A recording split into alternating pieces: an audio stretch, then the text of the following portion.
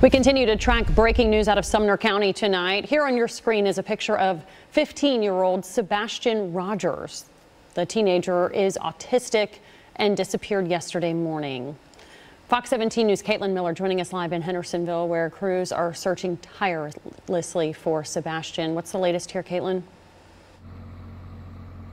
Yes, well, today hundreds of people are working hard to bring Sebastian Rogers home safely to his family.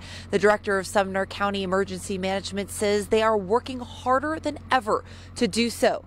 Now, the director, Ken Weiner, says that this 15-year-old boy was last seen in Hendersonville wearing glasses, black sweatpants, and a black sweatshirt. TBI says they issued an Amber Alert because of health and safety concerns. Weiner says he should be close to his home, but adds they've had to keep expanding their search because of no luck finding him, and says that they haven't received many tips.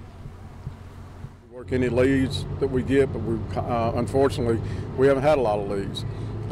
We keep expecting someone to pull up with him, hoping that they see him and pull up. That hasn't happened, so we're just going to keep grinding it out and keep getting additional resources in here and keep the search ongoing.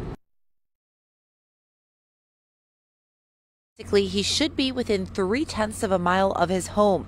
Now, Weiner says they really need the public's help on this search. So if you live in this area in Sumner County, to please keep a lookout on your property. And if you do see him, to call 911 immediately. Reporting live from Sumner County, I'm Caitlin Miller, Fox 17 News, your Code Red station.